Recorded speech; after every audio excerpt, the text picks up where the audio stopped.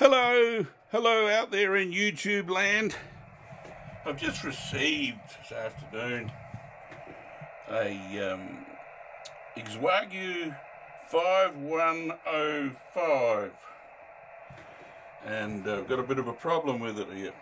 I've tuned to 14.180 upper sideband.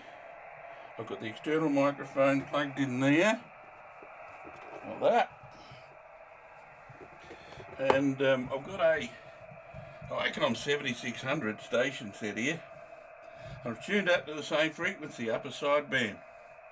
Now in that, of course, if I key up the microphone into the speakers, you're going to get a lot of feedback. So I've got a set of headphones here. I'll put these headphones on the microphone here, and I'll speak into the microphone here. Hello, hello, hello, hello. 1, 2, 3, 4, 5. 5, 4, 3, 2, 1. We get a little bit of a clicking noise, don't we? I'll turn the external microphone off and press that button, turning the internal microphone, which is just there on the set, and we'll just talk again. Hello, hello, hello. Talking on the internal microphone. Seems to work fairly well. And I'll just stop that, and we'll press this button again, go back to external microphone,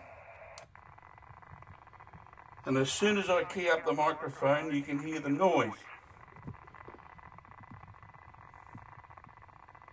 Right, so that appears to be the problem. Let's switch this to AM.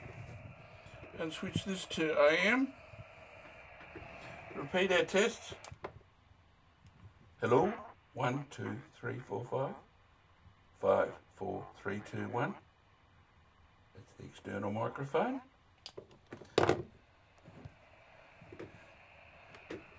1, 2, 3, 4, 5. 5, 4, 3, 2, 1. That's the internal microphone. So if we go back to upper sideband, and we go back here to upper sideband, we've got that horrible gravelling noise again. Okay, so that's what I've got here. I've got it plugged in there. I've got my power supply plugged in there, just so you can try it. We'll turn the set off. We'll unplug the power supply. We'll turn the set back on again. Come on, old girl. And we key it up again. And we key it up again. And that's what we get. We still got the noise in the background. And if you have a look at the meter, here, the power out, I'll just key it up without any noise. See it jiggling about?